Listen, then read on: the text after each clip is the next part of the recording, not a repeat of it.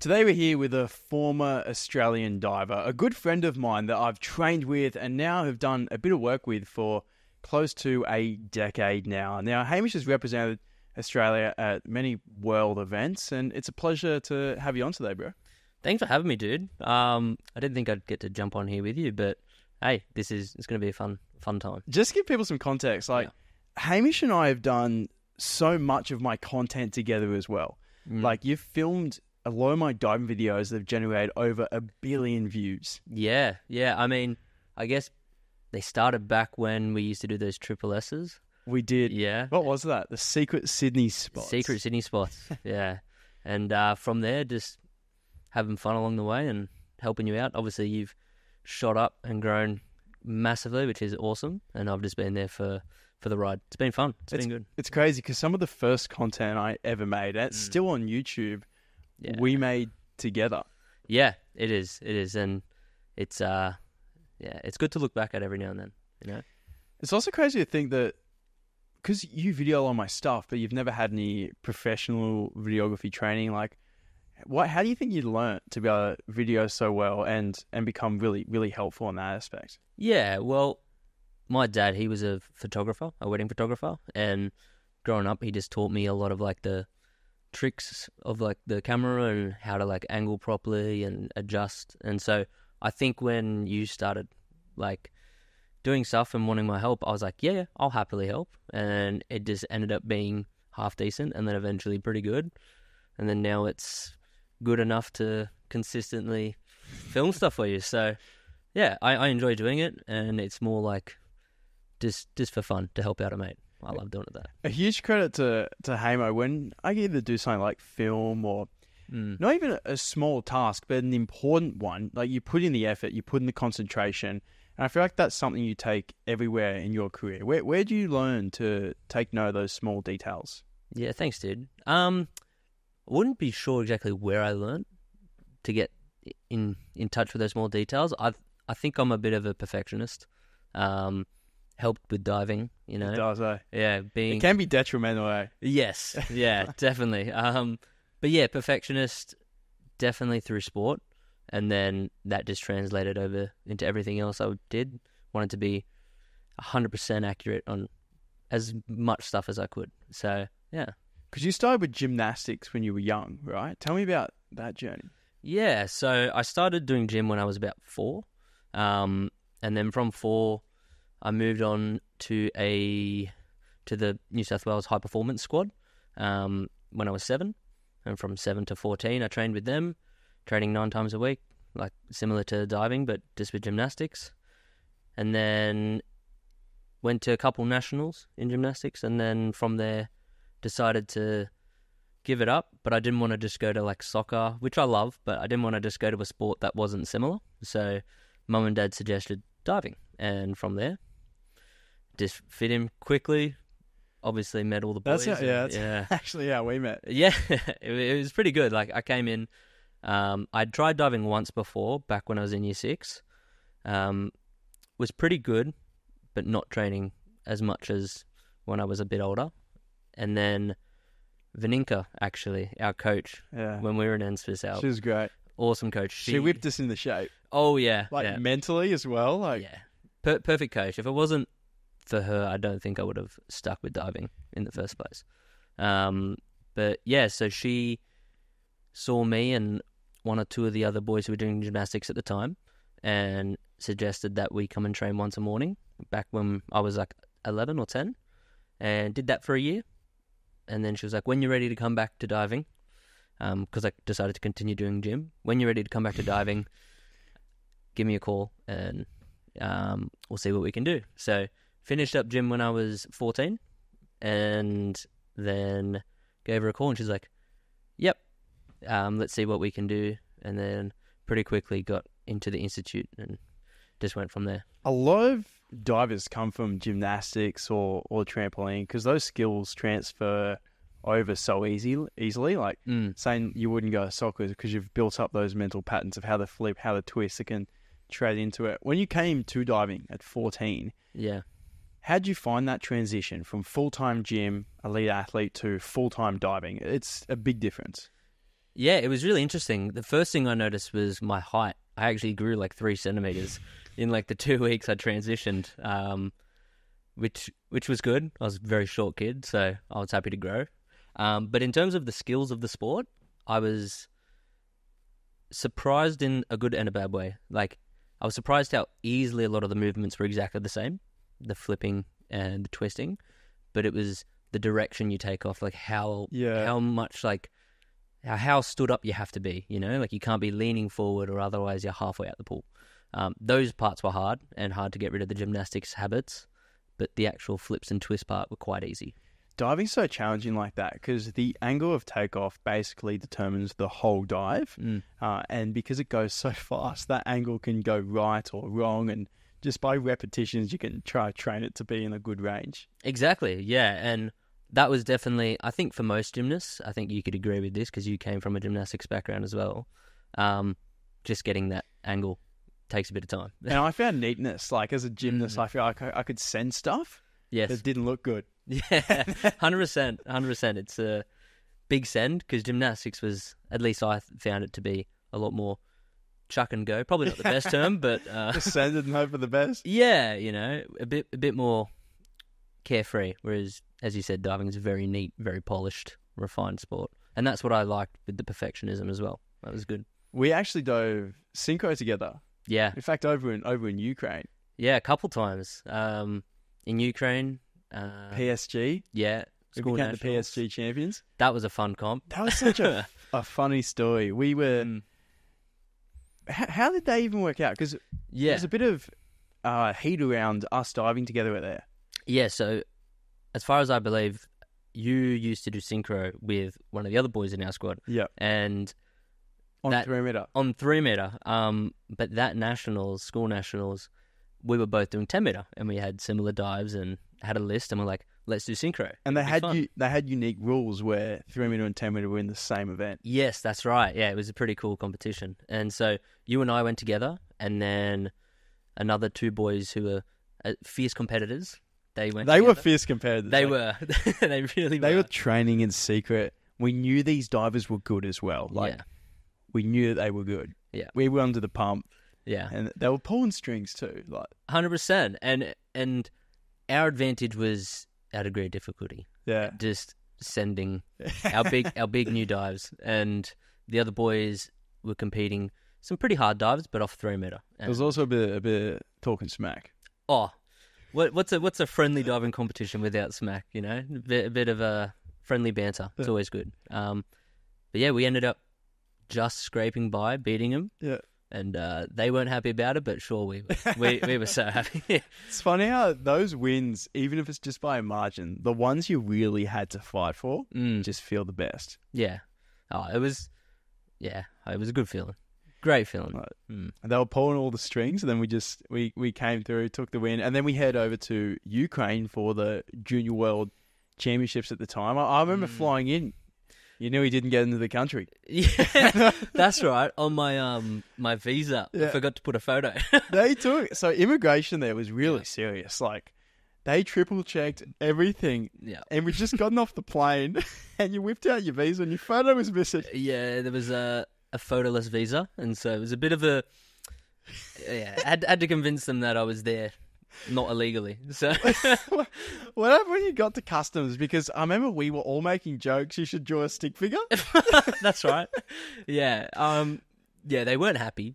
They had quite stern faces, as most airport security do. Yeah. And I think the saving grace was the fact that we were all wearing our Australian tracksuits, and we were there as a team.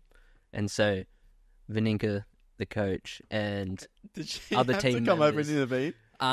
Yeah, and my mum and my family also came to watch as well, but they were on a later flight, so they weren't there to help. So we ended up getting through though, which was good. Took a bit of convincing, but we got through. We needed you there for the events. Exactly. We've been diving the line. Yeah, no, that was an interesting start to a good trip. So I think that was one of my first major international events. Yeah, same here. Yeah, I think I'd been to Germany beforehand. Yeah. But Ukraine was the first big one. I remember one of the days at training there too. So we were training. we were in Ukraine training for the synchro event, and I was warming up. We did a few entries on 5, and then we went up to 10-meter to do one of our easier dives. And I hit the water and just like pulled the muscle in my neck. Yeah, I remember that. It's like just the beginning of the session. And it was like a really sharp pain. It was so uncomfortable, but I had it before, so I knew it would only take a few days to go away. Yeah. And I go on physio. And then I see you come in like 10 minutes later. Yeah, so what happened was after you got sent off, I was told to do my individualist. I'm like, all right, sweet. Train my individualist. Should be about half an hour, 40 minutes, and it should be done. The next dive up, the stairs were very steep, and they were like concrete sharp blocks. They were really sharp. They were sharp, yeah. And I tripped on the stairs, landed on my knee, and I split my knee open. And so I was like, oh no, shit, like this is not good. Like, what should I do? Just kept walking up to 10, just started bleeding, a bit more. I'm like, dude, this is really bleeding. So I ended up doing one dive off 10 meter. Probably should have walked back down, but nah, I didn't want to do the walk of shame. So the walk of shame, you avoided at all costs. Exactly. And then got down to pool deck, went over to our coach and was like, yeah, I've hurt myself as well. And she was not happy. And then went to the medical room where the physio was, and you were like, are you done already? But I'm like, no, I just hurt myself as well. Yeah, so that's how our synchro started off at that comp. Yeah. I'll tell you what, having a physio travel with you is so important, and you don't realise how much you need it until you need it. And 100%. Because once you do have a small injury at a major event, you've got to like manage it and get it into a position where it's okay to train and compete to at least get through the week. 100%, yeah. I mean, there was definitely some times where I've had some work done during competition that's been detrimental. But that's all like a learning experience. You need a good physio. Yes, yeah, like good physios obviously are very important. Yeah.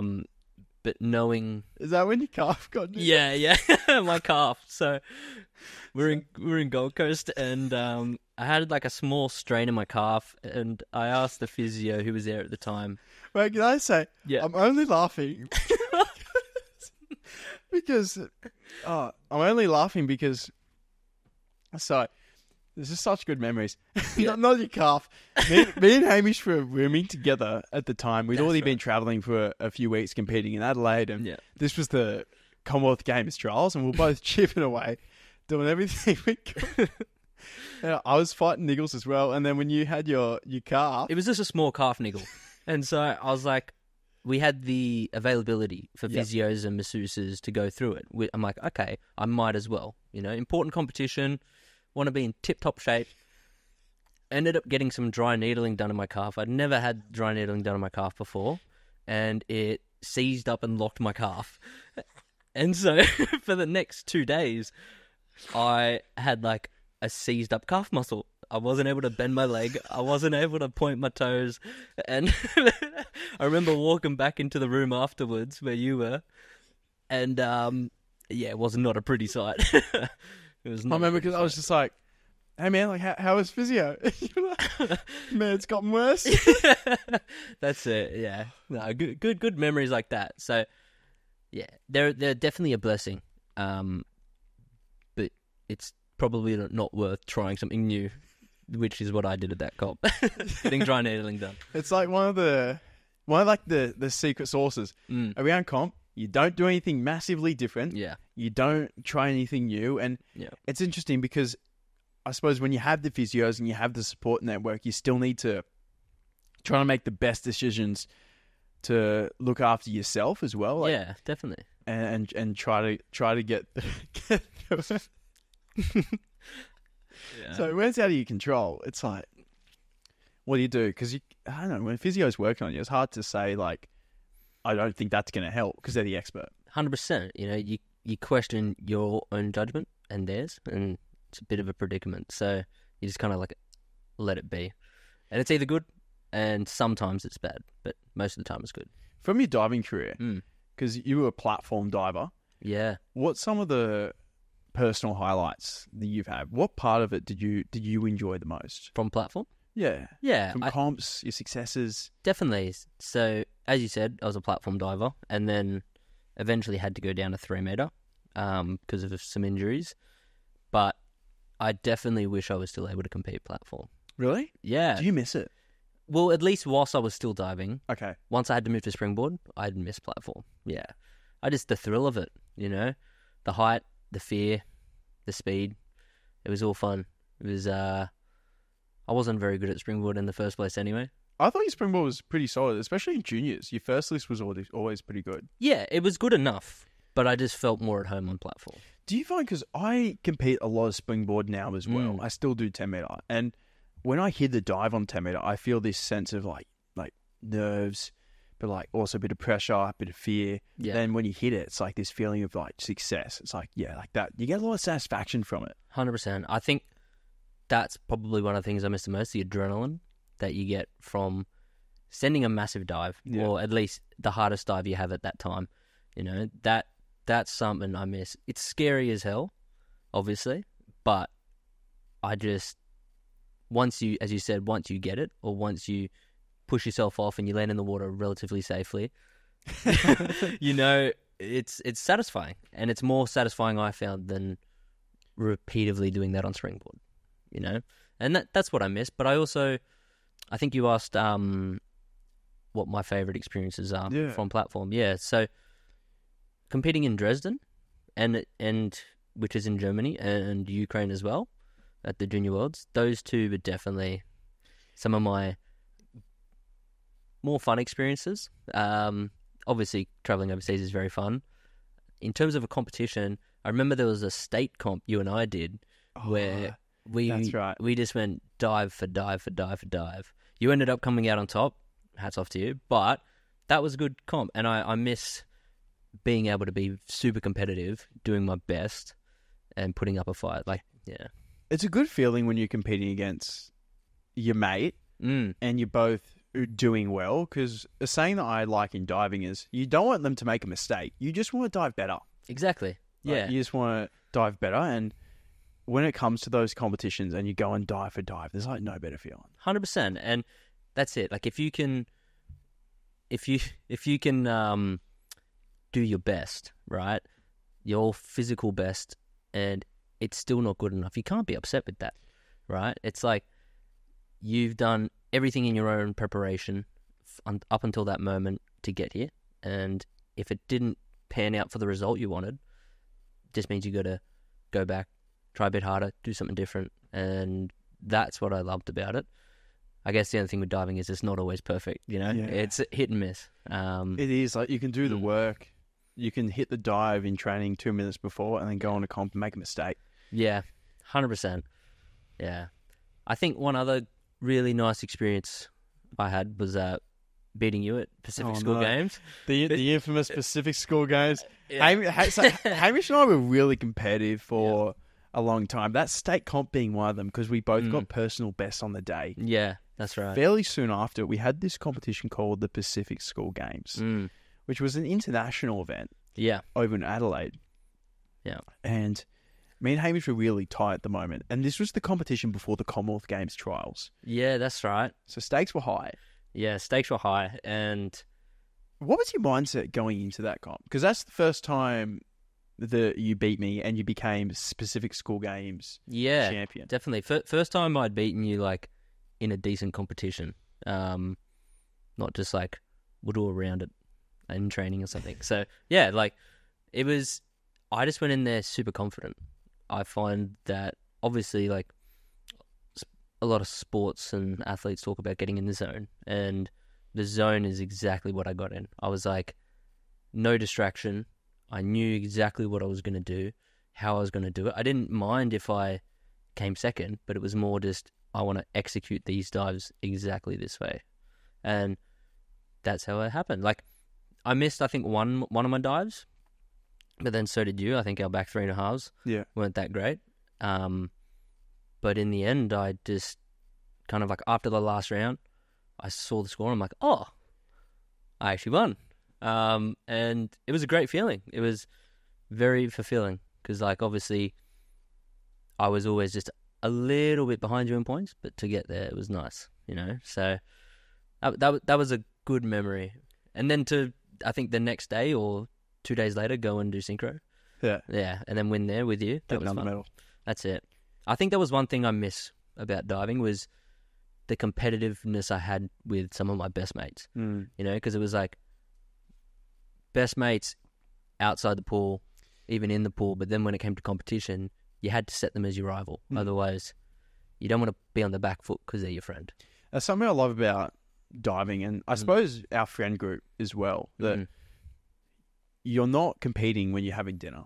Like, you're not competing when you're hanging out. Yeah. Only at the competition. Yeah. So all that stays at the competition, and then when you're away from the pool, you're just best mates. Yeah. Yeah, no, it's a great sport, and I'm grateful for the many friends I've made through it. So, how'd you find diving in Gold Coast? Because that's always been quite challenging with the sky and the water blue. And I've done a lot of comps there. I've seen a lot of people get injured there. Yeah. How'd you find it? Yeah, I actually always loved Gold Coast because I knew that the first time I competed there, I think everyone else competing had done the year previous competition, but I'd only just kind of like started the sport a year or two earlier. And so I was in the mindset that everyone already has a little bit of fear built up with this place. I want to use that to my advantage. So I went there with the mindset of, I love this place. I love the wind. I don't care if it's blowing 100 kilometers an hour. I'm going to soak it up. It's going to help me spin faster. Just coming up with dumb excuses as to why. But this is your internal dialogue. This is my internal dialogue. And I ended up enjoying the place, and I remember a lot of the other people were not happy or did not like it because it's quite easy to get injured there, and like, well, at least previous people have shown it's quite easy to get injured there. And so yeah, I was just very, very positive thought minded, like very positive thinking going into that place, and it ended up being pretty good. So yeah, that's another trait I've always noticed about you when you were competing. You'd always try to look at things positive, keep that positive talk, be very optimistic, and try to visualize and achieve that goal. And I could see you doing those things. Like if I asked you, what do you think of the fall? You're like, no, it's good. I love this. Yeah. Where'd you learn to train your brain and to keep chipping away? Yeah, great question. I think a lot of it comes from my father. Like, he's a very positive thinking, great role model for me and my brother and my two sisters. And he's always instilled in us that, like, if you, like, start thinking negative about something, it's generally not going to turn out how you want it to, right? That's a pretty common thing. And so, however, in sport, it's very easily to get scared.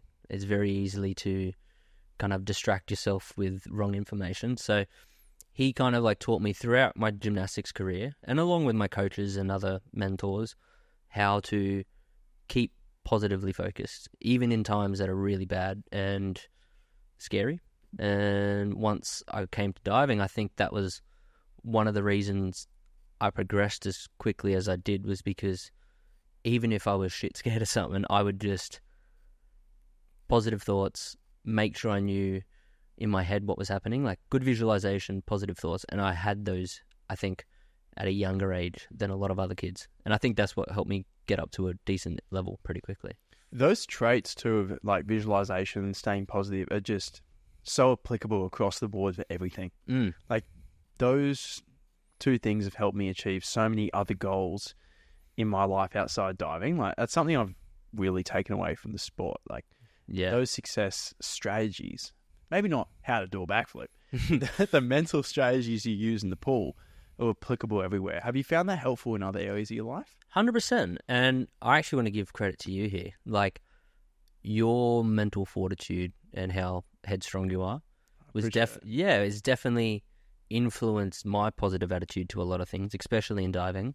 And now that I don't dive anymore, outside of diving, you know. So it's not just from my parents or from myself, it's from my close friends. And as you were saying, like, we've got a really nice group of friends, and all of us are pretty similar in that state and take things off each other, which is beneficial. And that's one thing I definitely admire and take off you. It's good. Cheers, brother. Yeah. I found it really helpful in diving that you got two people, and this is competitiveness, like trying to be the best that they can, using physical, mental, and like any other advice they can get to be on their edge. And then you compete against each other, and then you just kind of sharpen up each other. Like you continue to grow. 100%. Like when you're constantly with people doing similar things and trying to get ahead, like it forces you to move forward. Yeah. So the more I grow, the more you grow, and vice versa. Yeah, that is a great dynamic as well, because it's not like two people competing and trying to cheat each other or pull each other away. It's the complete opposite of building, where you build each other. Yeah, as you said. It's like good for everyone. Yeah. Because you learn your full 10-meter list. Just to give people perspective, it normally takes around... It takes a long time to learn a 10-meter list. The 10-meter list, once you have it, you can compete all over the world with that list. It takes a long time to build, and it's very dangerous. Yeah. Especially learning. You learned yours in about couple 6 months. Yeah, 6 months. So it was a very quick 6 months. Very exciting 6 months as well. But I just moved into a different squad. So I moved from coach Vaninka to Howell, who's your coach as well now. Yeah. And within that first 6 months, I came up with a plan just to like fast track the 10-meter progression, and learned this one dive, and then a month later another dive, and then sometimes learning 2 dives in like within the space of a week or two. And yeah, got them up. Weren't the prettiest, but that's what training's for. They never are the start. Yeah. And the last 2 I learnt were right before we went to junior nationals. I learnt them, I think, the session before we left. Which dives were they? Were they a back 1.5, 3.5 twist? Yes, so back 3.5 twist. That was a cool one. And inward 3.5 as well. Yep. That's my favourite dive. Yeah, you're really good at that dive. But back 3.5 twist I love, because no one at the time in the country was doing it. I was the only one who was competing it. So it was really fun. Felt like I had my edge on the competition a little bit, and I was pretty good at twisting. So I learnt that and was confident to compete it the next week at the competition without training it. You were always quite good at the twisters. Yes, yeah. It's not the first time. You've actually learned you twister before a comp. Back 2.5 twist? Yeah. Lightning Ridge? That's right. So, yeah. I also remember... This is not uncharted territory for him. No, yeah. I learnt back 2.5 twist at a comp once. I think there was another dive I learned at a comp. Back dive pike off 10. Probably at Lightning Ridge as well. Yeah, probably. So coming into juniors, you've learnt these 2 new dives. Yep. Was this the World Championship trial? No, this was the year before. This was... in Perth. Tasmania? Perth. Okay. Perth, because Tasmania was... freezing cold. Yeah, freezing cold, but also that was the selection trials.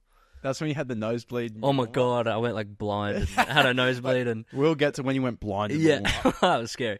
But yeah, so Perth Nationals, when I just learnt these 2 new dives, I had super nervous all week. One of them I was pretty comfortable with, the twisting one. The inward 3.5 I was not very comfortable with. And so I didn't train it much throughout the week, kind of saved it for competition. Wasn't perfect, but at least I got it off, competed it. But yeah, and then I believe it was a month later, I then learned back 3.5 off 10. Back 3.5, I want to say, is one of the scariest dives to learn ever. Yeah, I didn't have much success when I first learnt it. We never do. Yeah, flat on my back, I think 2 out of the first 3 times, and then progressively got better, But yeah, then that was me. After I'd learnt that was all 6 dives within about 6 months. So... And once you have that list, you kind of hold it for many years. Yeah. It can take you all over the world. 100%. Traveling with a dive that you're nervous about is hard. Can you give people an idea of what it's like when you've just learnt a new dive? You're not that comfortable with it, and you got to travel and compete with it. 100%. I think a good example of what it feels like is, say, for instance, you go on a holiday, right, with your family, and you've done something really bad, but you don't want to tell your parents. And you know that at the end of the week, you're going to have to tell your parents anyway, right? And there's going to be like a lot of fear involved, a lot of consequences. That build up whilst you're on your holiday, those first 4 or 5 days, it's scary. You're like, I don't want to tell anyone. I'm going to try and enjoy my time here, but I can't focus because I'm so nervous to tell my parents. And that's what doing a new dive for me felt like. It was, I just learnt this dive. I know I have to compete it at the end of the week. I'm so scared and nervous to train it even, but I know I'll still compete it. So you're away at a beautiful location in a different state or country, but you can't focus on those small things as much because you're nervous about this dive, these new dives. That's how I compare it. I think I've never heard it explained like that, but that really kind of hits home for me because it's how it feels. You go to an incredible place in the world. Yeah. Like, you should be nothing but happy, but because you've got the pressure of a new dive or even just competition. Yeah. Like, yeah. You're happy, you're excited, but you're also aware. You have a job to do. Yeah. And it may not go well. Exactly. But you got to have a crack. 100%. I think one of the biggest things I fell victim of was overthinking. Everyone does. Yeah. So it's Everyone like, does, man. you want to be a perfectionist to a degree, but that also led me to think too much of my dives and caused me to not relax enough and just let my body take control. I'd like overthink, I need to push this hard, do this much, spin this quick, and then I'd just stuff the dive up. It's a weird combination. 'Cause in training, you want to be a perfectionist, and then you come to comp, you want to be super relaxed as if you really don't care. Yeah. And it's polar opposites, but yeah, it's a tough balance. Yeah. That's why I like platform, because I could just give it 100% of my effort, you know, jump as hard as I can, spin as fast as I can, and then really only have to judge where my timing is on the come out. Whereas springboard, the whole thing I had to like balance and maneuver. Patience. Patience. I just come back from the World Championships doing synchro with Curtis. Yeah. And it's so challenging because not only do you have to be so patient on the board, and when I say that, you have to walk slow, you need to jump at the right time, wait to catch the board, which means it has to bounce 2.5 times before you get it on the way down, to then jump up, wait for it to bounce 2.5 times again and catch it, and then do the dive. Yeah. And you have to be patient. You got to wait for the board, and you've got to wait for your synchro partner. Yeah, exactly. It's like the polar opposite to platform. And now I love synchro, but now I just focus on platform for the Olympics. I'm back up there, and I feel somewhat relieved that I can just get up there, go as fast as I want, jump as quick as I want, and just send it. Yeah, and you've made it for the platform event before, and you're a very good platform diver. Yeah, so yeah, you'll be good. You know, I'll be cheering for you, and all the other boys competing, obviously, because they're my good friends as well. But I miss that part of just going fast. Yes, I agree. Getting off. Yeah, yeah. I miss that too. Yeah, I think if I could hop back in right now and not have the injuries that stopped me from doing platform, I probably would still try to go. But because I can't do platform anymore, I'm happy to hang my career up and When it comes to injuries, they're a time of adversity, time of challenge. Yeah. And when I saw you injured and couldn't get in the pool, you were doing like full marathons. Everything you could do, you were doing. And a lot of people, when they get injured, they just sit back and do nothing and just wait. Yeah, that's right. You're doing everything you could. Can you talk me through what that process was like for you, how you felt, and why you pushed so hard when you were injured? Yeah, so the specific injury, we'll talk about the one that stopped me doing platform. I had, in hindsight, broken both my wrists, right? I'd left 2 stress fractures in both my wrists. I'd dived on them for about 1.5 years, and it just progressed to a potentially bone-killing disease. And that's from the impact of 10 meter. Correct, yeah, just the repetitive impact. Bones felt like they were getting smashed every time I hit the water. It wasn't a pleasant feeling. I remember seeing you get out, man, like, looked like you're going to vomit. Yeah, it was... the easiest way to describe it was it felt like someone hit the side of my wrist with a hammer every time I hit the water. And then I'd like shake it off. Coach would say, let's do one more. And I'd walk back up, do it again. It was painful. It was very painful, but I remember I'd be up there and I just felt bad for you, man. I was like, yeah, but that's part of the sport, you know? Like, I just, at the time, I was like, no, I need to push through. And eventually got them checked out. Turns out I had this disease building in my wrists, so I had to take 6 months off. It was called Kienbock's disease. I believe your sister had that. My sister Yeah. had to get a bone removed and Yeah. had this like exterior, like whole thing on it. Yeah, they said they would have had to fuse my wrist together, so I wouldn't have had much flexion or mobility in my I believe wrists. Kleinbox is a degenerative bone disease. Yes, so I think they said 70% of my bone had already died. So, And this is caused from the impact of 10 meter. yeah, it's like the loss of blood flow to the bone, and had that. So it wasn't like a normal stress fracture where I could just take 6 to 8 weeks, let it rest, let it heal, hop back in. It was, you need to take 6 to 9 months, depending on like, we'll regularly check it up. I had like, I think 12 MRIs that year, just to see the progress of how it was progressing. And I told myself, I want to come back, because I didn't dive for the 6 months. I want to come back into the pool more fit, more healthy, and kind of like stronger than before I left. Obviously, my wrists were the things I needed to rest. So everything else I just trained. As you said, I was doing like triathlons every day. I was doing like a run, a bike, a swim. I'd do like ankle weight running up and down the stairs. I'd be there for like the full 3.5 hours because I wanted to prove that I still wanted to be there. I didn't want to rock up to the pool and just, stretch a bit, do some abs, do a little bit of rehab, and then go home. Because I live a fair bit away, so it wasn't worth driving all the way over just to stretch and then go home, So I made the most of my time, and I came back. Once I was allowed to get back in the water, I then did the first day back, I wanted to like see how far I could push it. And so I only did 1 meter. Okay. So nothing detrimental to the wrists, but I did my full 1 meter list.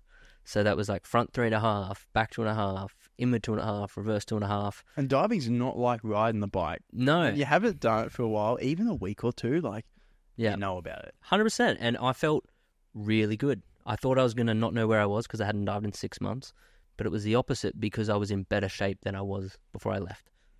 And so I think like when we take like a week off after big competitions, we come back a little bit unsure of where our bodies are because they've just decided to slow down from what they'd been training previously. So yeah, I had done the opposite.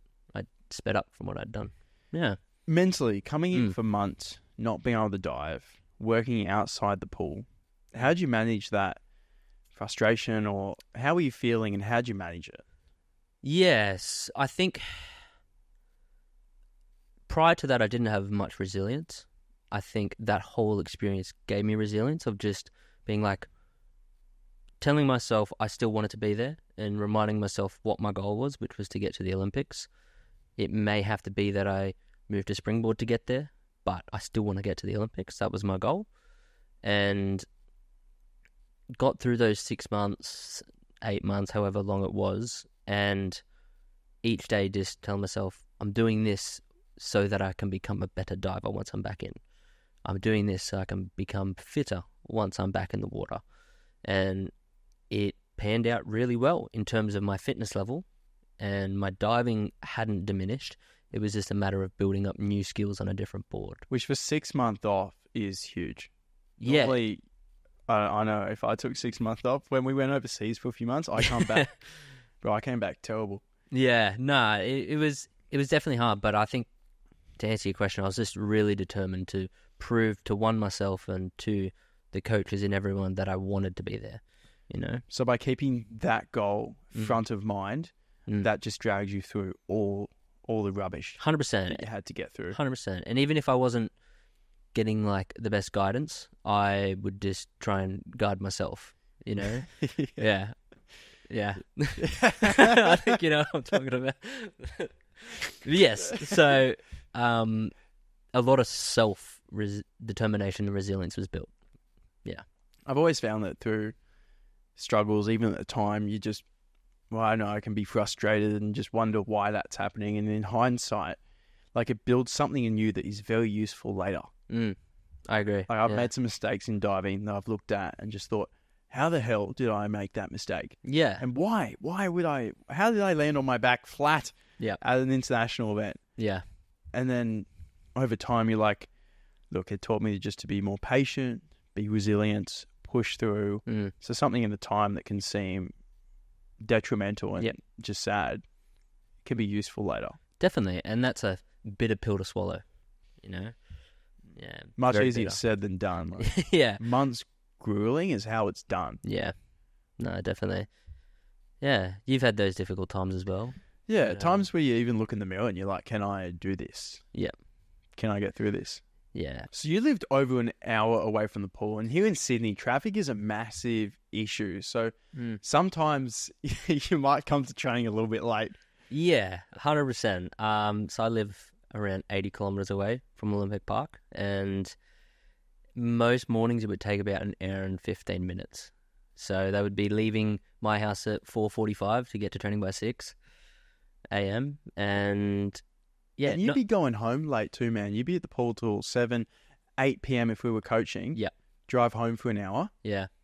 Get home around 9:15, 9:30, sometimes 10 if I stuck around talking to some athletes or to you even or anyone.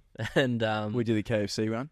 Or a KFC run, you know, healthy athlete life. But yeah, and then wouldn't get much sleep, and then do it again the next day. Wake up pretty early, go to training. I reckon you went a few years on 4 or 5 hours sleep. Yeah, 100%. That's something I never understood how you did, man. Yeah. Like, I get 8 hours a night or 7, and I really protect those hours. Yeah. And when you're driving so much and you're so far away from the pool, it's really difficult. Yeah. How did that feel? How did you manage that? And then when you finished diving, how have you found it now?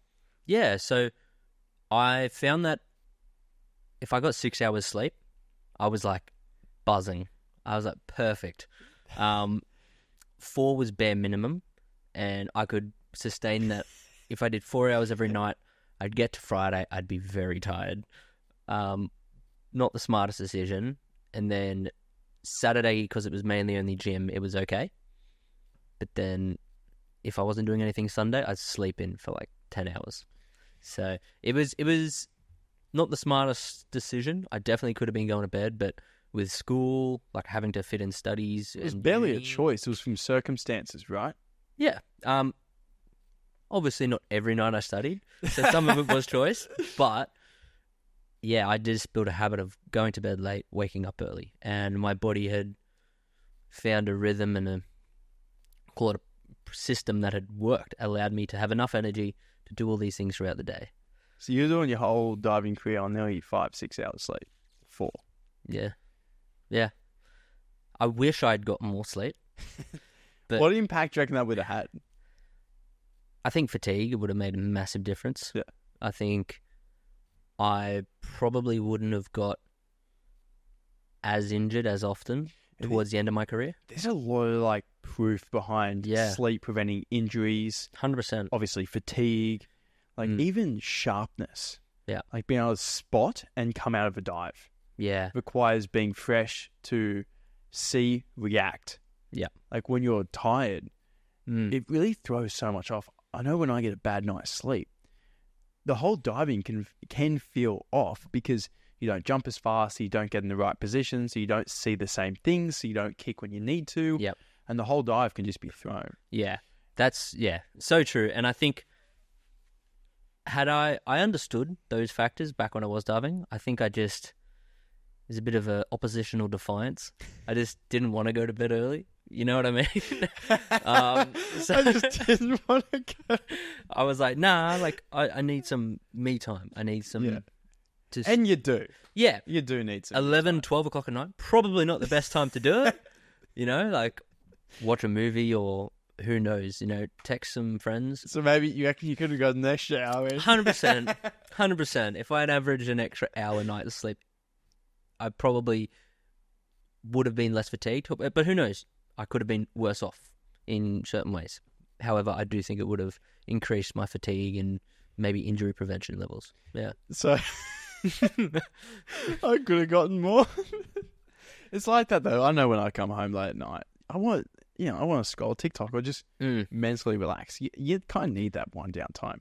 Yeah. But living so far away from the pool, some days you came late. And given traffic and a lot of things going on, and it became a bit of a running theme.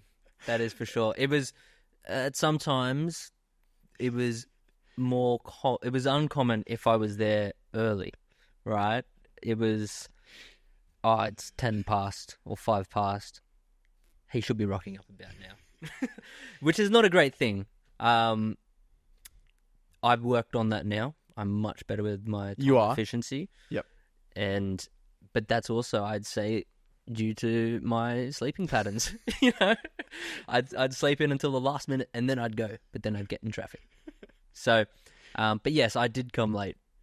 Yeah, it was a theme. I remember, obviously being Hamo, you're very upfront. You're like, oh, I slept in, or traffic. Yep. There was one day you came.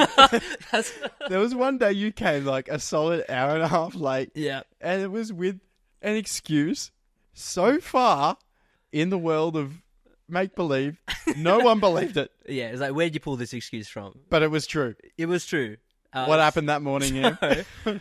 At the time, I had only just left home about 5 minutes ago, and all of a sudden, I hit a golf bag. And it's like, okay, golf bag, normally just run over it. However, at the time, I had a car that was probably no more than 10 centimetres off the ground, maybe 15. That's right. Good looking car, but... Hamish loved this car. It used to break down all the time, and he insisted it was going up in value. Yeah, I loved it. It was so fun.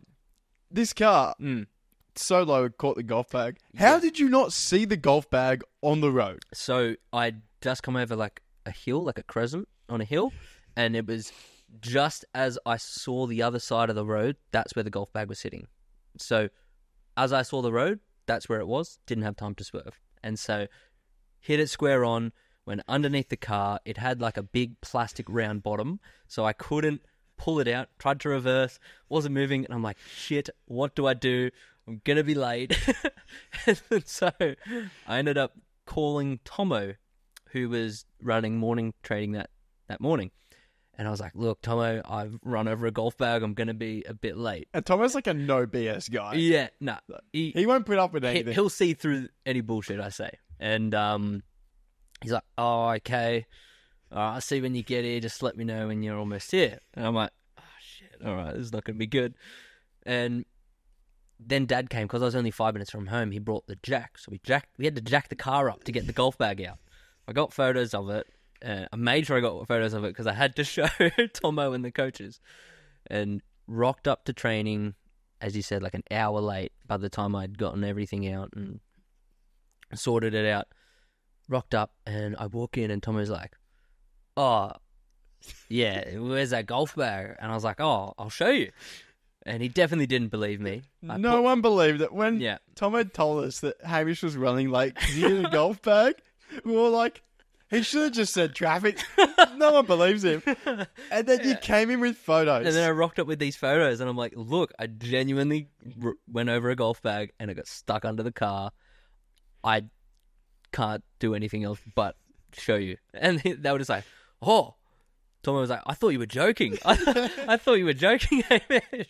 So, yeah, that was one of the few times I had an excuse that was very left field, but it was real, right?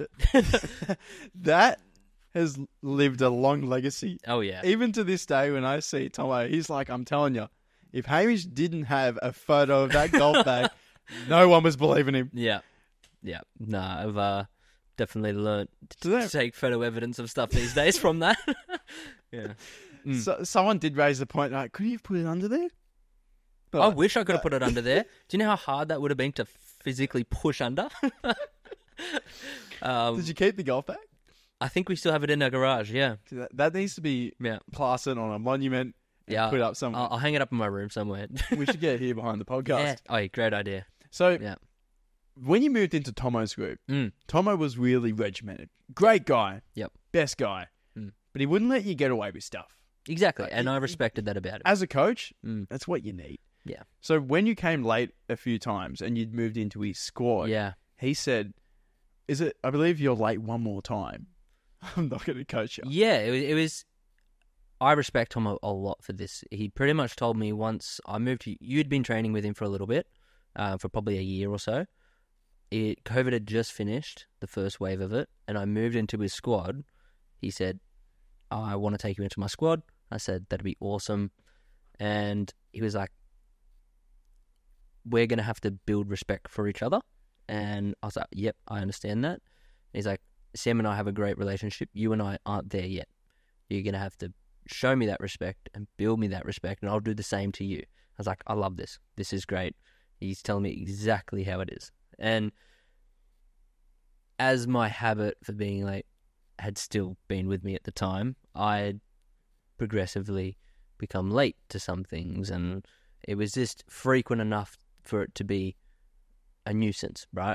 It was a pain in the ass. And someone's like, look, I need you to really be on time. If you can't do that, it shows you do not respect me at all. And I'm like, okay, all right. Because the coaches do work like that. It's a respect basis. And it's fair enough. You're going to follow these rules out of not just that's what you need to do, but out of respect for us, because we're here, it's our time as well. Exactly. And I was like, okay, shit, I can't like mess this up. Like, he's given me the opportunity to be in his squad. I need to put my best foot forward. And I was trying, but I just had these bad habits. And I was like, all right, no, from now on, I'm never going to be late. Next morning. Didn't the night before he sit you down and say... Yes. What? The night before? The night before, he sat me down and he's like, hey, mate, if you're late to training, even by like 5 minutes, I'm not going to want to coach you anymore. Like, I'm not going to let you train with me. And I was like, okay, all right, I understand that. And so I was really nervous, feeling pretty shit, but really understood what he was trying to tell me. And the next morning, I was taking, I believe it was my mum's car to training. Was that because yours had broken down again? No. Okay. I can't remember why. But I was taking my mum's car, and halfway, as I was about 10 minutes from training, I would have been 15 minutes early, you know? I'd like taken note of what I was doing better. Because the night before, he said, if you're late one more time, I'm not coaching. That's it. And so, anyway, 10 minutes away from training, the car broke down. The engine just decided to stop, and I'm like, what the heck? This can't be real. Like, what is going on? So immediately, I had to like veer off. Like, once the car turned back on, I had to veer off a 3-lane highway onto like some side street. Then it broke down again. I'm like, shit, all right.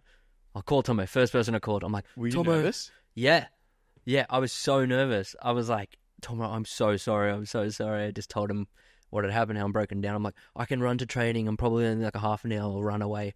I'll be there. Don't worry. And just like, really trying to show him I was going to be there and I want to be there.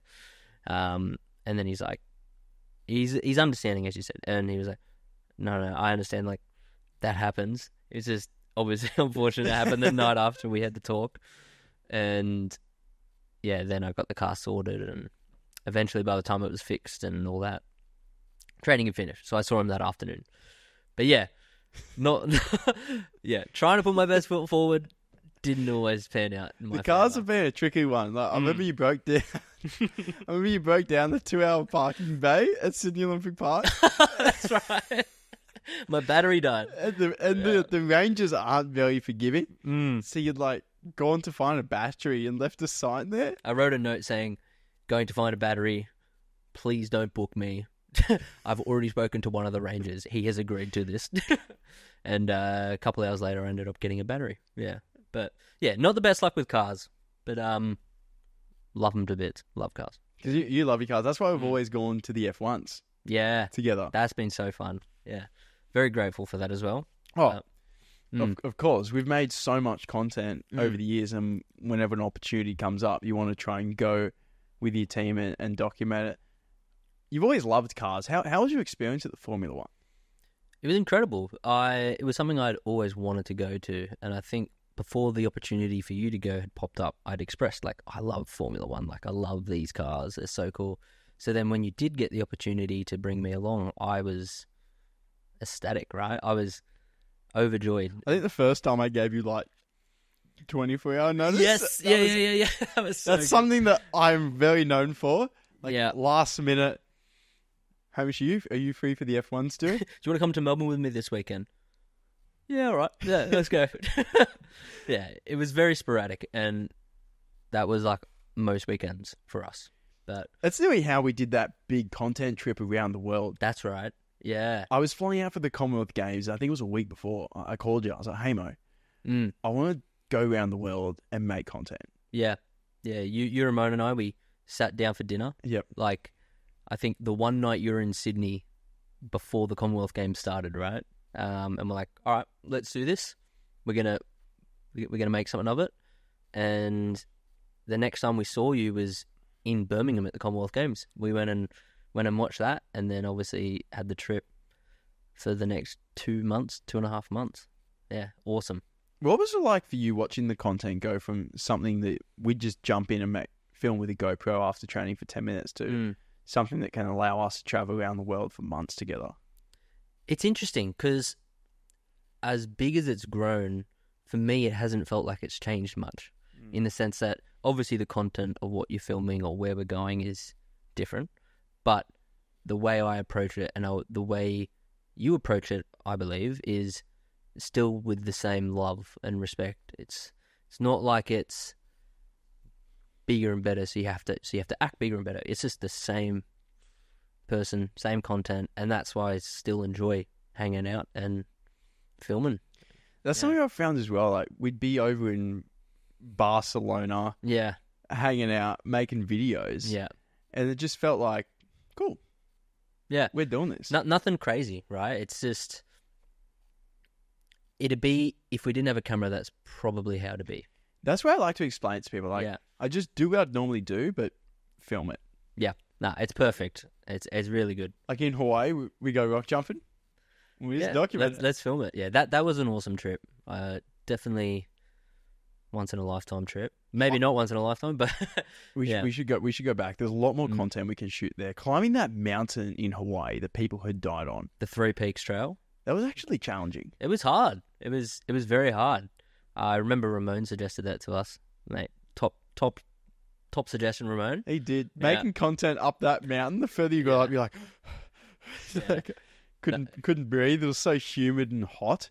100%. I think one of the best things from that trip was the fact that because it was all last minute, we really only had like a skeleton outline of our trip. So it was like, we're going to fly to this country.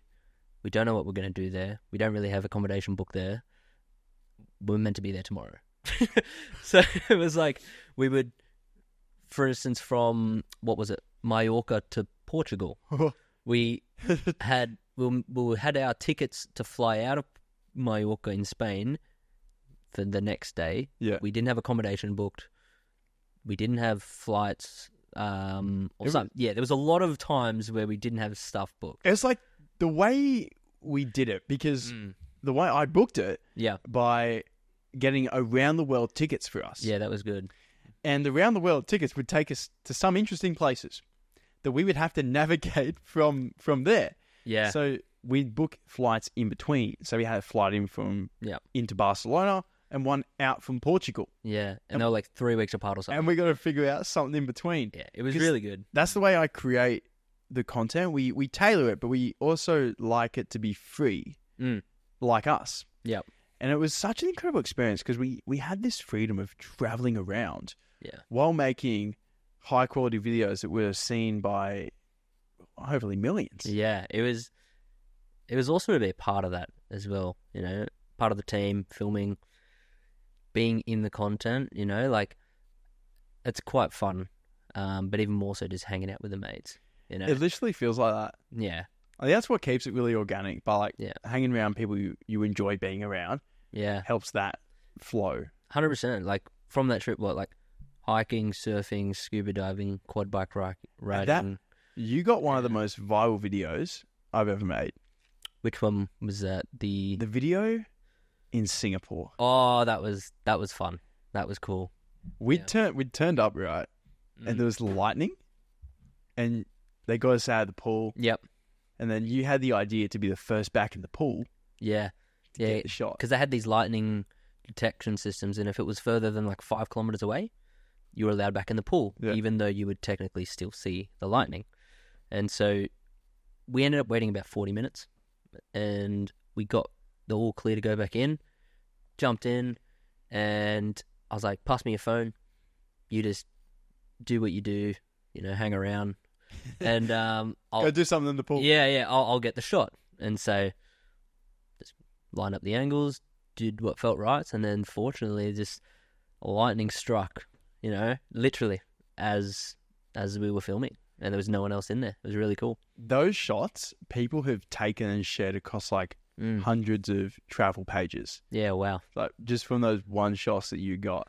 Yeah. I feel like that attention to detail is so important, because when we go out to do something and you just nail it, and both of us get it right, that's what makes awesome content. 100%. And I think we were speaking about this earlier. A lot of it's because, one, perfectionism, but two, like, if I had asked someone to film something for me, I'd expect them to give 100%, right? I know not everyone will, but at least that's what I'd expect. And so that's what I try to give when someone asks me to do something for them. Yeah, that's something that, it's like a pet peeve of mine. If I know someone's really good at something, and when they help me, they put in no effort. Yeah. Like when you see someone put in a lot of effort for something, it's like, they're looking out for you. Nah, 100%. What about staying nice and calm? Hamo's vibe is always very chill, even when we're under the pump at competition, or we're like about to miss a flight and I'm stressing. Yeah, you stress it over those ones. Yeah. Can I say, because I feel like I stress because I feel like it's my job to make sure it's done. Yeah. And then Hamo's really relaxed. What's your mindset in those stressful moments? Yeah, good point. A good question. Because I could probably learn something here, Ham. I'm definitely still stressed. I just know that me actively making myself more stressed isn't going to help fix the situation. So I'm like, that's the problem. Not good. What can I do to fix it? One, being anxious, being stressed isn't going to help me. It's just going to cloud my judgment. So I'm going to calm myself down so I can think clearly. Then from there, I know you generally get a feeling if something is going to end up right. Like Intuition, yeah. So it's like, oh, my flight's been changed 3 times already. Shit. That's stressful. I've got work in the morning. I need to be back in Sydney. What do I do? That's right. I'll get it figured out. It'll work out. Just that positive reinforcement. And still very stressed down here, but just not showing it up here. You kind of fool yourself into thinking it's going to be fine. And it is. Well, they're saying that the man who believes he can and the one that believes they can't are both right. Yeah. And when you're always staying so positive, I feel like you always stay open to the opportunities ahead. 100%. Yeah. Instead of closing yourself off. Yeah. I also think it's to do with like how quickly I can judge or interpret something. Say, for instance, like a jump scare, right? Or like almost in like a car accident, something like that, where it's like quick reaction time. You got like the freezing, you've got like the people who like jump and get scared. I feel like I process what's happening quicker than my body allows me to react to it. Therefore, if it's like, say, for instance, you trying to jump scare me, I can be like, oh, that's this Sam trying to scare me. And then my body just continues as it is. It doesn't like freak out. I can vouch for that for every time I've tried to catch Hamish off guard. Yeah. And that's the same with diving. I think that's why I was pretty meticulous with it, was because even if I didn't have a good takeoff, I was able to correct myself midair because I was able to process it before. Like fully process what I was going to do before my body even had a chance to do it, and then do what I needed to do. Yeah. That fast processing of information. It's interesting because I find in the dive I try to get the right takeoff and then just do the best with what I've got. Yeah, right? That's the goal. But you are able to make changes in the moment to try to fix it up. Definitely not the way you should be doing it, but I was able to do it if I did make a mistake, which helped a lot because, especially on springboard, I didn't have a consistent hurdle. So most of my dives were adjusting in the moment. So Yeah, it was definitely a benefit, but I think it made me relax a bit too much and not focus on getting consistent with certain aspects I should have in diving. Achieving so many goals in and out of the pool, what's your process for, I want to get here? Yep. How am I going to get there? What's goal setting like for you? Interesting, yeah. So it was very clear when I was diving.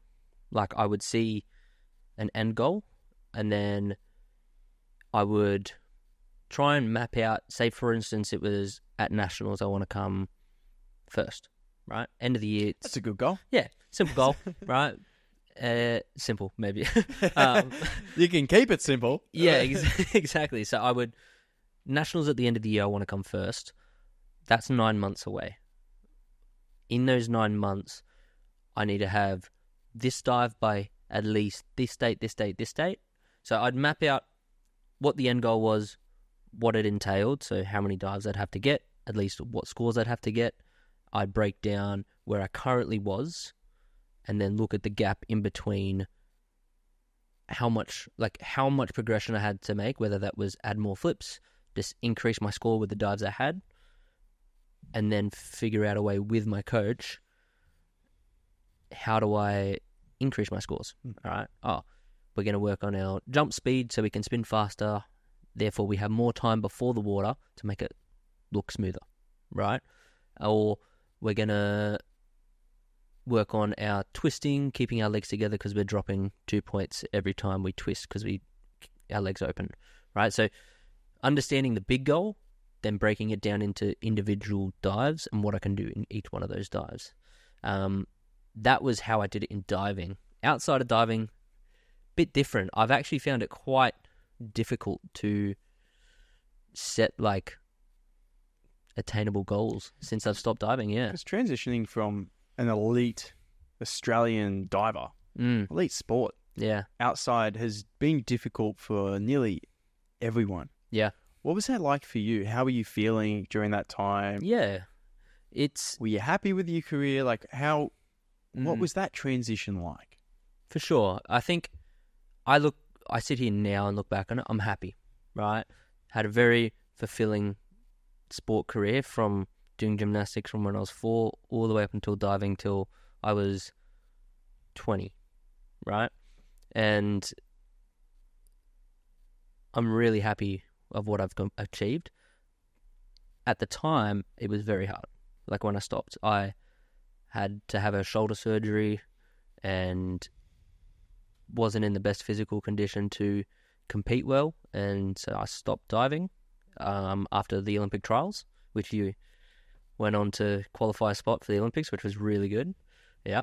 And I went to surgery. Then from there, I was going to take like 6 months off to recover and then decide whether I wanted to come back or not. And I pretty much knew as soon as I had stopped, I wasn't going to come back. But that transition of going from training 10 times a week with someone making me being accountable to be there, because if I miss a training session, I'm in trouble, right? To then going to, I have to motivate myself to get to the gym, to, wake up early, to study whenever I have the time. I had more time, but I found it harder to study in those times. That was quite hard because I didn't have any accountability or guidance from someone else, which is what I had from 4 to 20 years old. It was good in the sense that I was able to do what I wanted to do, but I wasn't happy in small things. I was happy, but like overall, I wasn't happy because obviously wasn't as fit as I used to be. My time management wasn't as good. So it was a hard transition, but now I'm in a place where I'm quite good, quite happy. So yeah, I hope that answers the question. It does, because I even feel if I have a week off training or a day off training and I think, I'm going to get so much done, but without that structure, I get way less done. Yeah. Like when I'm busy and I'm accountable and I need to be places and things need to be done, I get so much more done. But when there's less accountability and you're not as busy, it can be really difficult. Yeah. that's definitely the thing that's been the hardest to adjust to, is the accountability or lack of accountability. So, yeah, just finding something to go either straight into or have something lined up for after athletes have finished sport. That's super important. It's going to keep them accountable to not do the same routine, because obviously elite sports a lot, but a routine of some sorts. Yeah. Because I'm always trying to build stuff outside diving to prepare for if I retire or if I get injured and can't dive anymore, like with my social media and trying to build up my businesses as much as I can. And I got a small taste of that, as did you, during COVID, and we couldn't train for, it was like about 6 months. Yeah. And sitting at home, not being able to be accountable, they gave us programs to do, and I found it really difficult to do them. Like, really difficult. They were doing these Zoom calls, and I struggled to show up on them. Yeah, I agree. It's just really hard. Yeah, and Tom would make jokes about my internet being bad. I said, Tom, I can't get on. The internet's terrible. You're like, nah, Sam, no, you just don't want to do them. Yeah. So don't worry, I don't want to do them either. But we got to do our best. But you have to. Yeah. And when we had more time, without that accountability of training, it can be really difficult. Yeah. Yeah. So other than that, and building a routine, I think is super important for anyone who finishes elite sport or finishes anything and is moving into something different. What did that look like for you? How did you build a routine outside of diving, which helped you have enough structure to achieve what you want to achieve? For sure. So it was a little difficult at first, I'm not going to lie, because I was doing uni and I was also working in a pharmacy and I was coaching, like diving coaching. And because all of that would change around on a 3-monthly basis, or 4-monthly basis, my uni timetable would be different. Therefore, my pharmacy shifts would have to fit around my uni timetable. And then coaching was always the same, but it was always in the evening. That was hard to find a good structured routine that was the same every day. Now what I've done is I've ended up finishing coaching at the end of last year, and I now go to the gym every morning before work, and I make sure that with uni, I'm getting everything I need to done as soon as possible. And even though that's not necessarily structured, I find that if I get it done as early as I can, I'm not stressing to leave it last minute, which then changes my normal structure because I have to move other stuff around. Yeah. Well, structure can mean different things for everyone. Like, It doesn't have to be time accountability. It could be task accountability. Yeah, very true. Right? Yeah. There's a lot of things that I do now that when I thought about me doing it younger, I thought there's no way I'd do that. But I just do it differently. Yeah. Do it my way. And then that kind of works for me. And, the coaches, they've given me a hard time in the past about Sam's way in the gym. I'm pretty sure I've given you a hard time about that. Everyone's given me a hard time about doing it Sam's way. Yeah. But for me, if I understand it, I can back it. And if I can back it, I can prolong whatever it takes to get it done. Fair enough. And I'm all, like with the gym coaches. Yeah, that one's an interesting one. I've got my own views on that, but I just like to train with precision and speed. Yeah. I like to not muck around. I like to get in, get it done, and move quickly. And it's worked so far, so... It works for me. Yeah. But it's not perfect. And it's not for everyone. Yeah. It's not for everyone. Hamish, what's been your downside of seeing Sam's side of chipping away quite quickly? I would say... In the gym, Hamish gave me a hard time. Yeah. The downside of Sam's style, I would think, would be technique. I'll give him that. Yeah. Don't get me wrong, efficiency was there. It was quick. It was quick. And the effort was there, but the technique wouldn't always be perfect. And isn't a problem, but when we're starting to move very heavy weights, it could then turn into a problem. And that's when I'd get concerned. Because I never worried about what you were doing or how good or bad your technique was, but it was when it could detriment other stuff. That's when I was like, ooh. And we had coaches to keep an eye on it, but Yeah. I've always found doing things your own way, sometimes you can easily find a way through a challenge if you really back what you're doing. Yeah, and I think now you've done it long enough that, one, your body's used to it, so it's not like it's a weird shock to the system, and two, you can do it in a safe manner. You understand what to push and what not to push, and so... We're not talking quick by putting on 300 kilos to a squat with a bar. Yeah, no, it's interesting. Yeah. So moving out was difficult, building on, I suppose, going to a completely different life. And now you're in pharmacy. Yeah, so I work in a pharmacy. One of our very good friends, I work with them, and I've been working probably 5 years in pharmacy now, since I finished high school, and I love it. It's good. I'm going to finish the current double degree I'm doing, and then I'm going to do a Masters of Pharmacy. That's exercise science and business? Business, yeah, correct. So it's a double degree, and the exercise science, will hopefully carry over enough credit points to do a Masters of Pharmacy.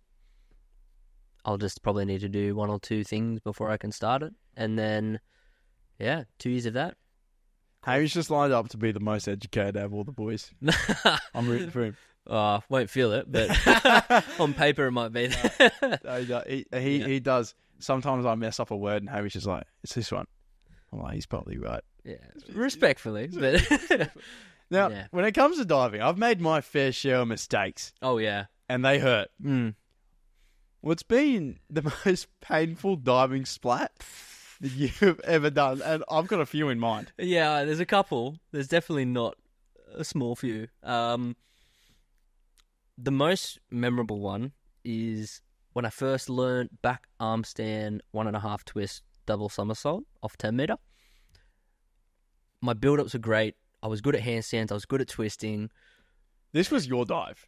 It was eventually. Fun. Eventually. Not this one, but eventually.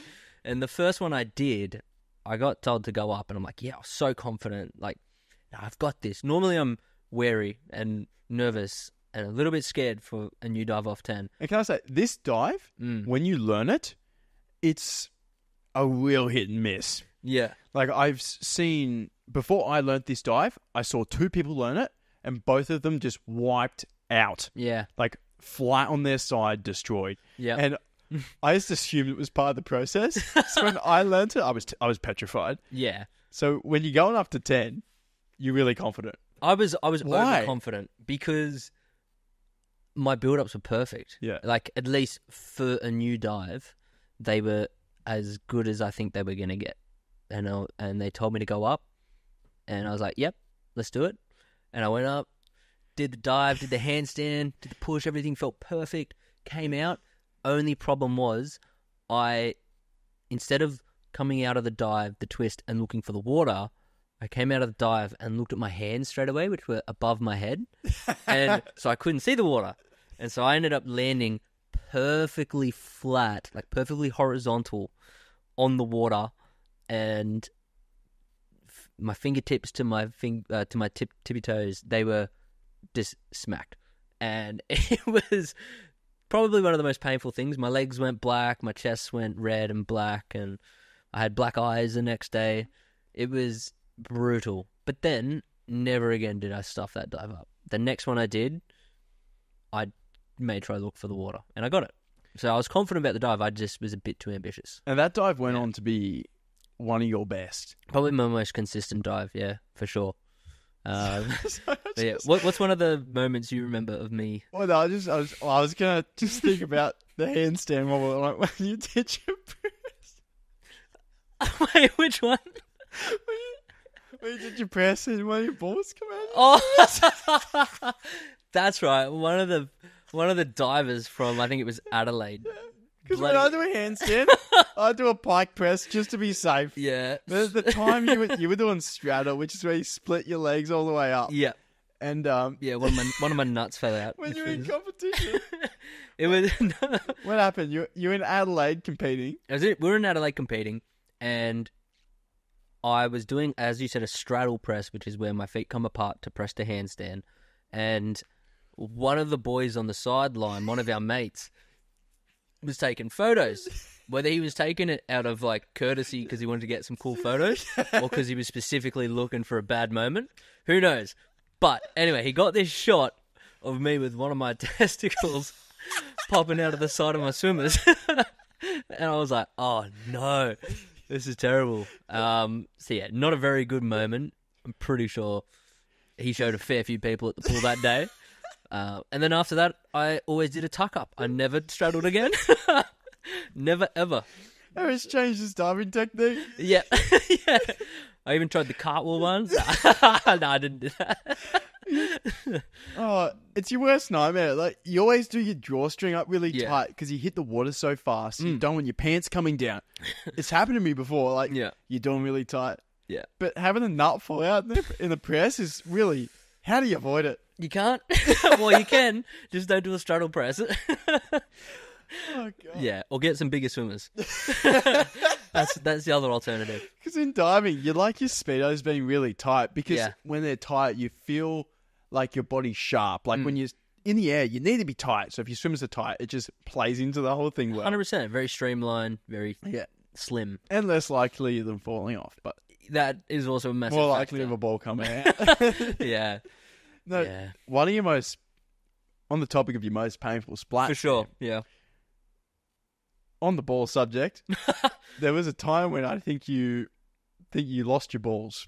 I know exactly which one you're talking about. This splat, when I witnessed this splat, I thought that's got to be the most pain a man can feel. Yeah. I genuinely thought for a second I wouldn't be able to have kids after this. It was Tell us in detail here. my birthday. And at the time, whoever's great idea it was, decided everyone was doing birthday dives when it was their birthday. So that involved doing a new dive. Whether that's a big new dive you'd compete or just some massively hard skill that you'd do. And so I got told to do back triple, which I'd already done off 7 meter, but got told to do it on 5 meter. And I'm like, oh shit, this is going to be pretty hard. Stood on the end. Biggest jump. Went for it. Squeeze, squeeze, squeeze. Kept squeezing, but realized I just hit the water. And I was in a full tuck. My legs were split wide open. And my crotch area just like cupped the water like really, really hard. It was like the perfect cup noise I'd ever heard. It was just like a... Yeah, it was painful. And I remember hitting the water and just like coughing, like winded noises. Crawled out. Just normally I can like suck up the pain and just move on. That I could not. I was on the floor in a fetal position. And I was on the side. And I just walked. I was like, Hamish, are you okay? Like, are you okay? yeah, nah, And not then- okay. Not okay. Yeah, no, it was that's definitely up there with the most painful. Yeah, And then he went over the Howell. actually, he came over to me. I was still on the floor here, and he was like, "Oh, get up, it's okay, we'll go again." And I'm like, "Oh, I don't think I can." I was crying or some shit. think- Like, You were like so strong, man. And you had like a tear coming out of your eye. You're like, "No, I don't think I can. yeah. Oh, it was painful. Because when you wipe out, Mm. I know this feeling too well. You come to the side of the pool to make sure you're not going to drown. Yeah. And then you're either just on your hands and knees or you're just on the ground and you can't move. Yeah. You're in so much pain. You're trying to breathe. You're trying to compose yourself. You're trying to just get through this moment of shock. Yeah. And that's it. That's what it is. Shock. And then it's either the pain comes or you move on, right? It's like, especially in competition. Oh, Both you and I have experienced in competition splats. Unfortunately, Yeah. Not fun. I have failed the dive in competition. I remember I think I got 6 points on a back 3.5 once. Not many points. You would have beaten me in that comp. 6 points is a whole lot better than 0. Yeah, that's true. That is true. It's a terrible feeling in comp because you got the physical pain. Then you got the emotional stress and damage, Yeah. which nearly hurts more. Yeah, the embarrassment. Like, Yeah. That's a whole factor. the question of how can I have done a dive this bad in a competition? Yeah. Oh. And generally, you know exactly how you did it. Yeah. But you're just like shocked as to how you did it. Yeah. It's like, I know what happened. I don't know why I did it. Yeah. But when you're in the air, sometimes a terrible idea feels like a great one. Yeah. Like, I know I've taken off really slow. I'm spinning really slow. And for some reason, my brain's like, come out early. So you come out and just smack. And you're like, why did I do that? Yeah. Nah, it's crazy sport. Lovely sport, but crazy sport. Oh, yeah. I feel like once I've wiped down 10 minutes as well, I know what the feeling's like. And that stays with you. That stays with you, eh? It does. And it's like those freestyle jumpers who just throw and send stuff off. I purely believe it's because they haven't had a bad splat before. The fact they can just send that, I think it's because they haven't had a bad splat. Because once you've had one, it's like a it's like a warning system. It's like your body knows not what to do. Yeah, and those guys stick with you, but it's part of the challenge. Like being able to get up, and that's something that I really respect about all divers. All divers that get up, the resilience. Yeah. Like when you get hit hard, I think it might have been Mike Tyson. He said everyone's got a plan until you get hit in the face, and the dive makes sense until you wipe out. Yeah. And you make a major mistake. Yeah. And being able to come back from that mentally to train, build up, have another crack, or if you're in comp and it's a warm-up, to just go up and have another crack straight after. Like, I've got so much respect for people that do that. Because you get put down hard. 100%. And you get back up. Yeah. Some of my best dives have been straight after a massive stuff up in comp.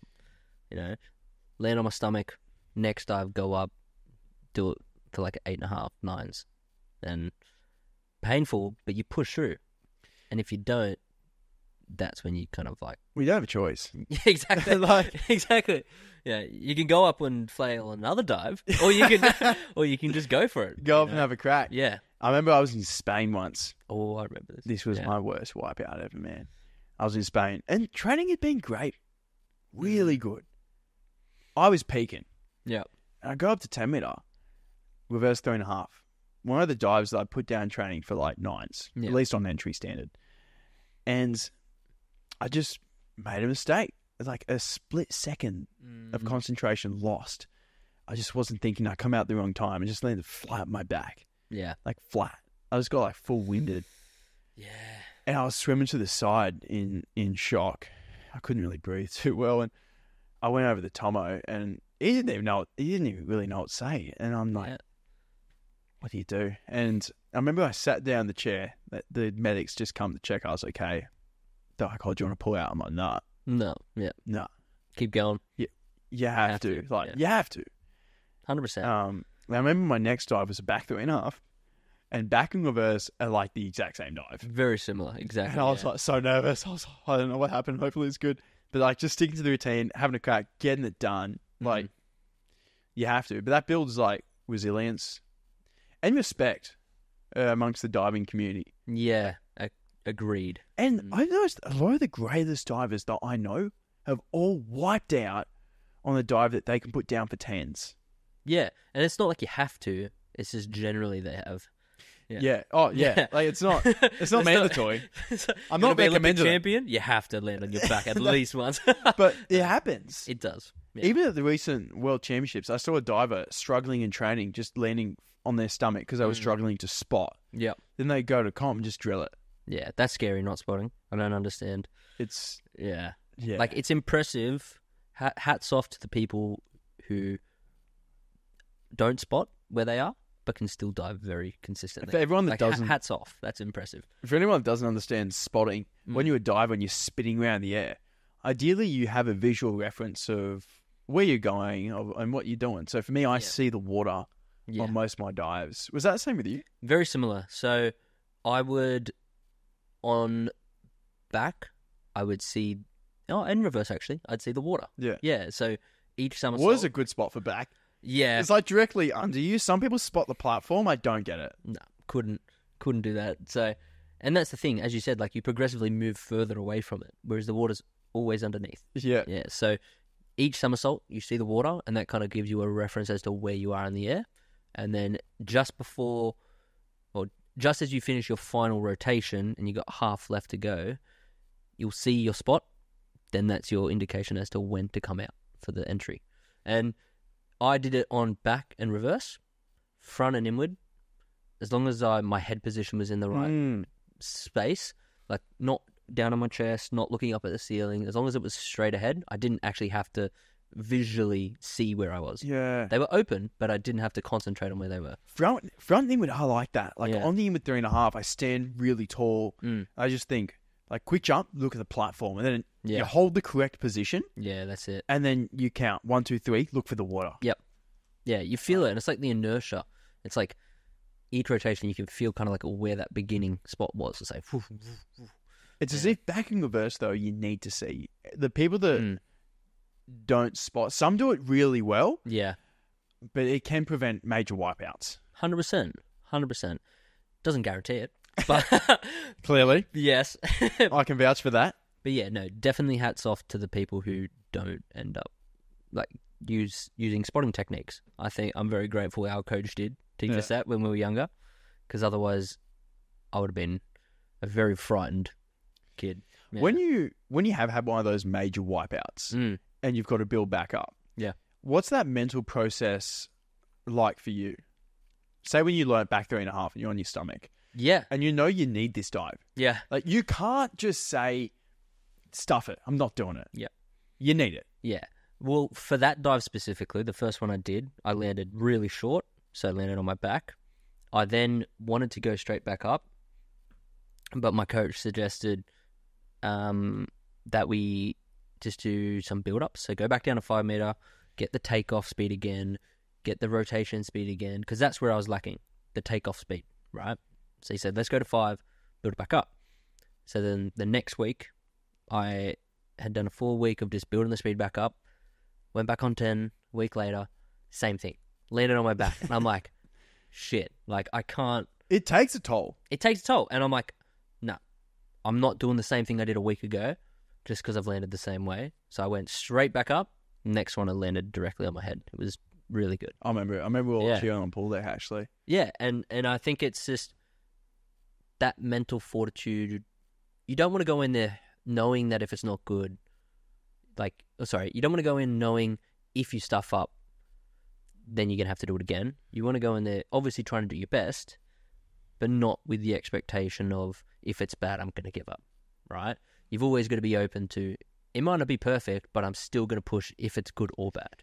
That's really challenged me to grow as a person. Yeah. Because it's not something you can just say, stuff it, I'm not doing it. Because in diving, you need all 6 dives. Yeah. All 6 are challenging in different ways, and you can't compete without one of them. That's it. So when you're struggling with multiple dives, the only way forward is to figure it out, which can be really scary. And as you said, like I think it's great that, especially in the men's event, you have to compete all 6.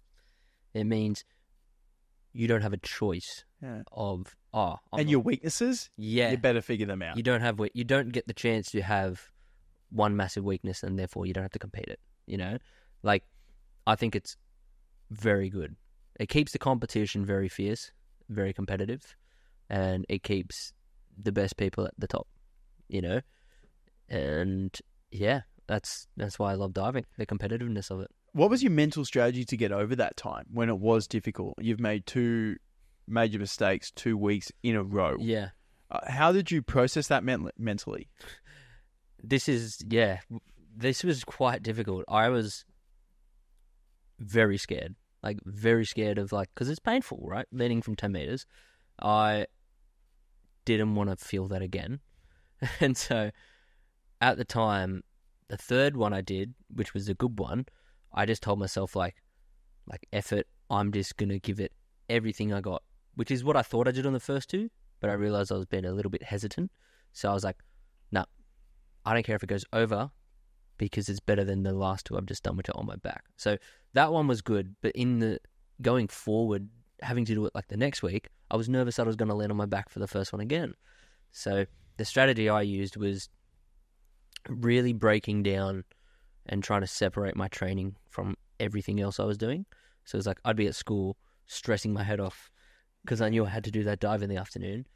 But then, dude, I remember the times at school where I was stressful just days. sitting in class, like sweating, because I knew I had to do a terrifying dive that night. Yeah. Like, I'd just wake up and think, I gotta eat, right? Yeah. I gotta rest. Like, and that's what my strategy was. It was when I'm at school, separate it. Do my best to separate it. You're obviously still going to think about it a bit, but do your best to separate it. And then also don't think about what I've got to learn next week. Think about what I'm doing today. Sorry, one sec. Bless. Pardon me. Think about what I've got to do today, and tomorrow, I probably have that really hard dive, but I'm not doing it today, so just focus on day. Like when I was in that really tough situation of I'm scared, I was just taking it single day by single day, not thinking about what I was doing until the next one. Yeah. It's like that tunnel vision, separate, focus on task at hand. Yeah. It's typically how I try to deal with most things as well. Yeah. It's got to be the only way to effectively move through something challenging. 100%, because I found I was getting overwhelmed especially when we first started diving, or when I first started diving, I just learned to say like back 2.5 tuck. And I was like, this is scary, right? And I'm like, I've eventually got to learn 2.5 pike, and then 3.5 tuck, and then front 4.5. And I just like overwhelmed myself. And that's when I tried to do the day by day thing, and it helped. Yeah. Something that's probably not spoken about very much as a diver, but it does affect your whole life. And learning new dives can be very stressful. And the thing that's beautiful about diving is you're always being challenged at every level. Because at one time you found the back dive really scary and hard. Yeah. Then the back 1.5. And then the back 2.5. Yeah. And then the back 3.5. So it's always pushing you to your limits. And when you get to the top that you're competing, so back 3.5, it's then learning to really bring down the effort that takes mentally to do. Yeah. Yeah. Like, trying to make it go from like a 10 out of 10 scary and stressful to a 3, a 4, a 1 ideally. Yeah. With a 0, hopefully. Yeah. 100%. That's a good way to look at it. Yeah. Hamish, whenever we travelled together, we'd always typically room together. Yeah. It was so much fun. But I'd always sleep with the aircon on and the fan. I have to. And you always got sick. Yes. Let me tell you, every single time I stayed in his room, whether it was at his house or at a trip we went on for diving, I would catch a cold. Without fail. Because I wouldn't sleep with a fan on, but this man slept with like a fan on, the air conditioning on, everything that would blow some sort of breeze on his face, he would sleep with it on. And it would give me a cold. So I eventually started making him remove it or turn it off, or I'd just sleep in a different room. I remember one time we were over in Tasmania. Oh, God. It was like snowing outside. Yeah. And I'd have the aircon on inside. Yeah, what the hell? We were trying to sleep and you had like 10 blankets. Yes. You're like trying to stay warm. No. Did you get a cold in Tassie? 100%. Did you? Yeah. Well, also in Tassie, what happened? That was the place I got that nosebleed and... That's right. We were in the competition. No, we're in the warm-up for Australian Junior Nationals. Yeah. Trials for the World Junior Championships. Yeah, that's right. And you went blind during the warm-up. It was weird. What happened? Yeah, it was weird. I don't actually know why it happened, and it had never happened prior. It was about 5 minutes before the warm-up. I just started losing vision in one of my eyes. Not both, fortunately, but just one of them. Like, my right eye just decided to, like, go cloudy, more cloudy, and then eventually, like, black. And I'm like, I can't see out of my eye. And then the warm-up starts. I do one dive, and then my nose starts to bleed. Hopefully they weren't related, because that would be pretty bad. And I was like, I can't afford to miss this warm-up. So I kind of like just kind of blocked my nose in between dives, just went, and then eventually by the start of the competition, 10 minutes later, my nose had stopped bleeding. Right, I sorted it out. Your vision, what was happening? But my vision was blind. Because when you dive, being able to see is crucial, to say the least. 100%. So when you went blind in one eye, what, like, was it black? What was... It was completely black. Like, I'd have both eyes open like this, and it just felt like I was looking like this. Like, Is that not just scary as well? It was scary. Unfortunately, back then, we were in juniors, so we had 4 or 5 dives at the start of our comp that were basic, right? Or at least more simple than the ones we did later in the rounds.